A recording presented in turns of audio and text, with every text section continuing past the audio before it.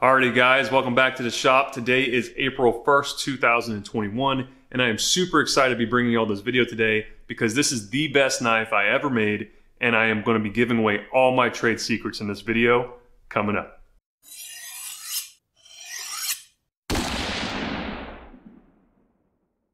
Like I said in the intro, I think y'all are really going to enjoy this build today. We're going to go ahead and get started here with our Super Steel, which is ZR-108-AL-RV80. This stuff is great. I've been using it for years, but I really haven't mentioned it much in the channel just because it's extremely hard to source and you can only get it from certain parts of the world. And I figured it wasn't worth most people's time, but if you really want to make the best knife possible, this is the stuff you need. It's worth noting that this steel is extremely hard to deal with. It chews through bandsaw blades and it tears up your belts. I actually contacted Norton, who makes these belts, and asked them for a diamond impregnated version of their belt, and they sent them to me. They're about $45 a belt, but they get through this steel with ease. There is a 3-year wait list to get this steel ordered and shipped to your location. So if you want the contact information for the guy that sells ZR-108-AL-RV80, go ahead and shoot me a comment in the comment section below. As y'all have seen up to this point, we have the blade drawn out, cut out, and ground out. Now this profile is my most aerodynamic profile. I put it in a 3D CAD program that has an air tunnel function, and this thing performed the best. So not only will it cut the best, but if you drop it out of an airplane, it will be the most aerodynamic with the least drag.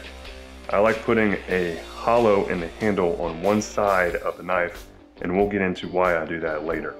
After we have the hollow in one side and the rest of the blade ground out, we're going to be putting the jimping in the spine. To do this, we're going to use a triangular file and a round file. Now, a lot of people will try to mark out exact distances here. I found it better if you just go with the flow and try to get the most random design possible in the jimping on the spine. This gives you the most gription whenever you are holding the knife. I also found that a square sharpening choil is superior to a round one from a stress standpoint on the blade. Alright, so we're getting ready for a heat treat here. We got this knife perfectly ground so that it has one hollow in the handle on one side. That helps with the sliciness of the knife, so we have that done. We also have the jimping on the spine done.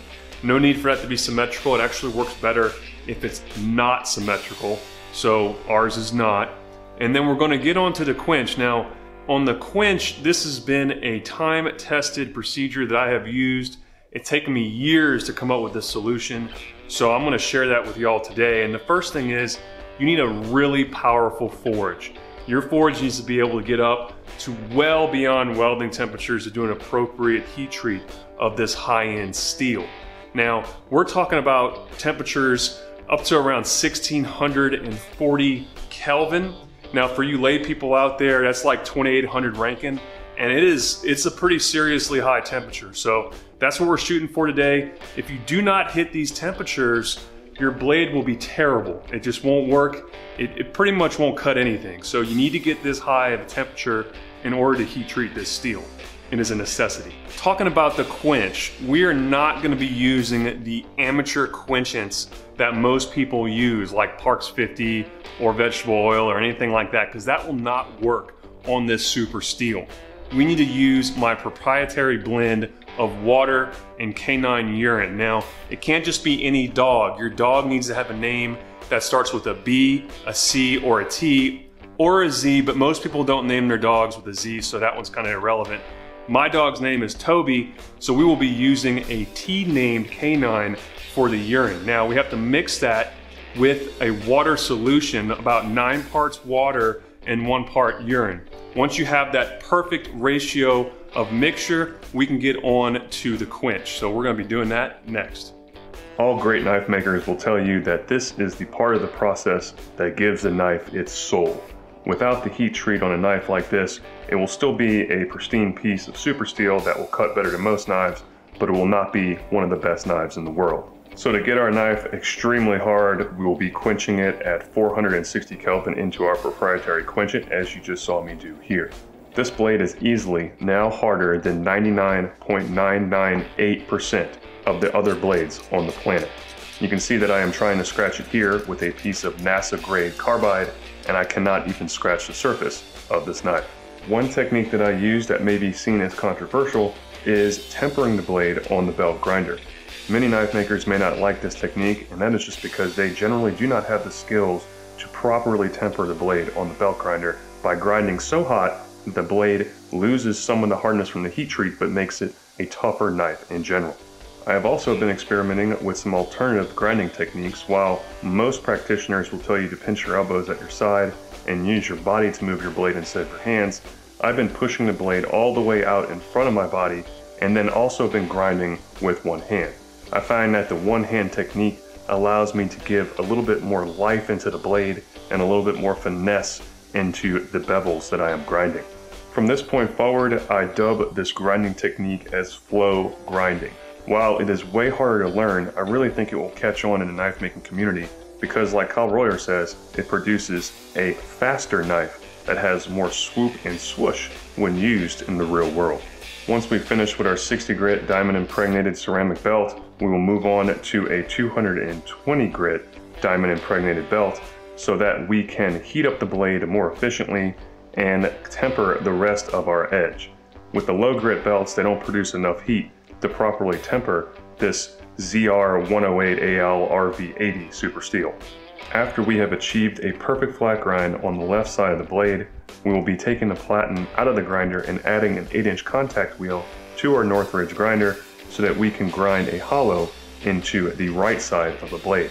I'll go into some more details later on why I prefer to put a hollow on one side of the blade and a flat grind on the other side of the blade, but just suffice it to say, it increases the performance of the knife. Y'all will be able to witness the performance of this knife later in the video.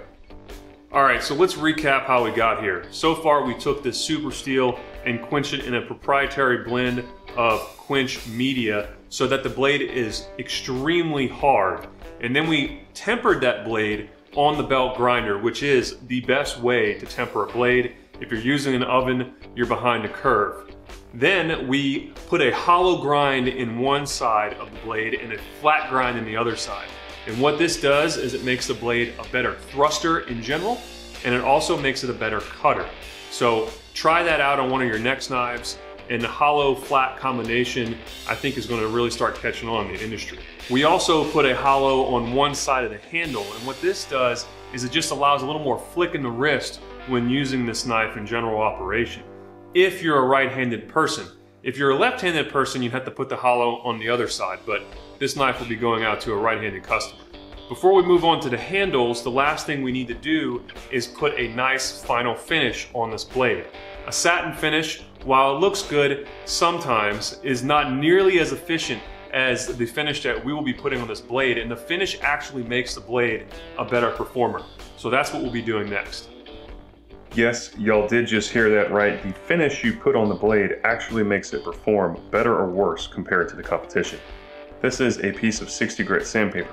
Now we have this blade up to a 220 grit finish, belt finish, and that is way too fine of a finish for a good performing blade. I tested 150 blades over a 16-week period and found that the blades that had a circular 60 grit finish performed better than any other finish I tested. Notice that the circular scratches that I am putting into the blade are in the clockwise direction on the left side of the blade and the counterclockwise direction on the right side of the blade.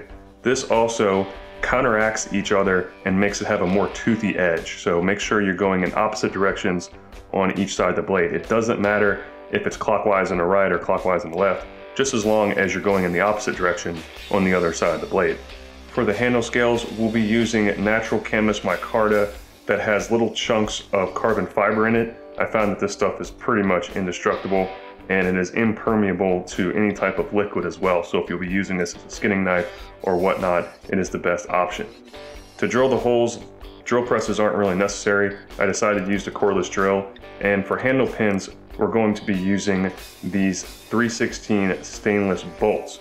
The bolts, since they have ridges in them, allow the epoxy somewhere to go, and I found that the bolts actually work way better than straight pins, and in my testing they work a little bit better than Corby fasteners as well. Before starting your glue up, make sure to touch all the pieces with your hands. You want as much grease from your hands on the pieces as possible. This helps with your epoxy bond. We will be making our own epoxy today with super glue and heated up bacon grease. I found that this combination produces a bulletproof epoxy that cures in about 17 minutes. So I mixed the two together almost in equal parts and then mix them together for 35 seconds. Within about a minute it turns white, I don't know why, but it does, and then you can start applying it to your blade. I apply it to all of the pieces of our build and then hammer in our bolts so that they can hold the knife together. I drilled the holes that these bolts will be going into about 50 thousandths larger than it had to be. I found that the gap provides the epoxy some space to move around, and I also like the way that the gaps look around the bolts when the knife is finished. One of the major advantages to the super glue bake and epoxy is that it can cure in about 17 minutes opposed to the 24-hour cure times with G-Flex, and from what I found, it is just as strong as G-Flex is over time. After we get the excess material cut off from our bolt heads, we'll move over to the 2x72 belt grinder with a 60 grit belt to start cleaning up the handles. I like to apply extreme pressure on the sides of the handle so that I can heat up the ends of the bolts. What this does is heats up the epoxy in the center of the blade and actually makes the epoxy bond a little bit stronger. I then like to apply as much pressure as possible to the knife when grinding so that we can burn the micarta. When you burn the micarta, it actually makes the micarta a little bit more dense at that spot and a little bit more resistant to wear in the future. So I try to burn my micarta as much as possible. Once we have the rough shape of the handle finished on the belt grinder, we're going to be finishing it out properly on the hand sanding bench. Just like the blade being a better performer with a 60 grit scratch pattern, we'll be doing the same thing to the handle so that we have a bulletproof handle for years of use with this knife. So we have some 60 grit paper here. We're using a circular scratch pattern on both sides of the knife and also on the top and bottom. Then we'll sharpen the blade up on a fire brick and get on the testing. All right, so we finished the knife up. It looks beautiful, and I'm sure it will perform just as well as it looks. We're gonna do 2 performance tests in order to show you how superior this super steel is against pretty much anything else you've ever seen. The first test will be a plate stab.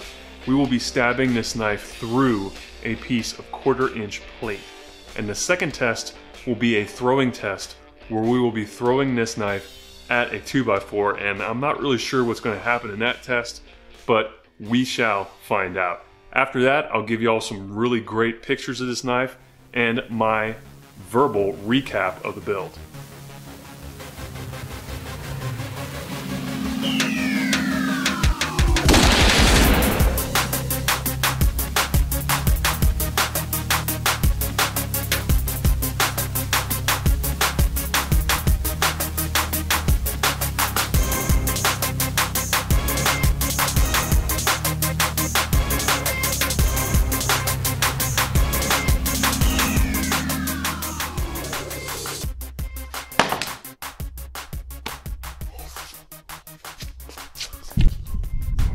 You guys got to check this out. This is amazing. I did not think that we're going to see these type of results, but this is truly phenomenal. Check this out. The knife went all the way through the piece of wood and lodged itself into the fence.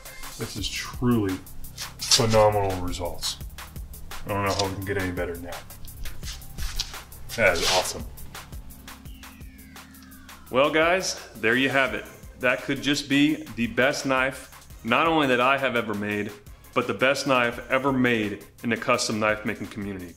It has the strongest steel, it was made with the best practices, and as you just saw in the performance testing, it's outperformed pretty much anything on the market.